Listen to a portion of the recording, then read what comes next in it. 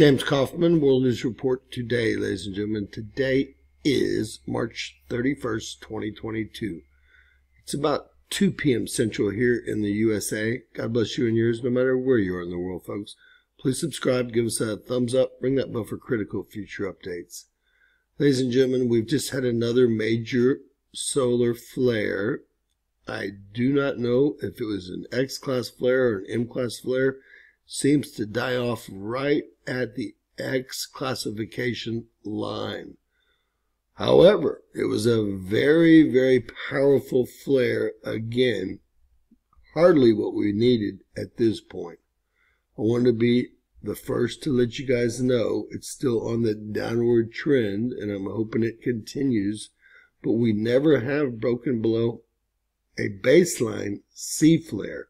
Thus, we've been sucking up radiation for days, if not weeks now.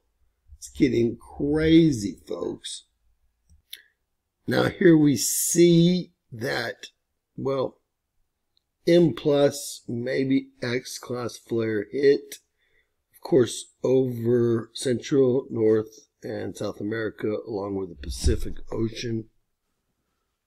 And, ladies and gentlemen, I wanted to also show you guys that we're being pounded by, all day long, by radiation. Remember, we've never went below a C flare in weeks. Look at this.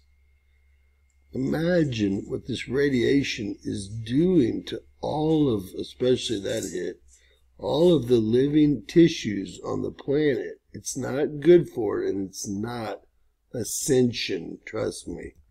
God bless you and yours, folks. Please share, please subscribe, and always remember, anything is possible in Bizarro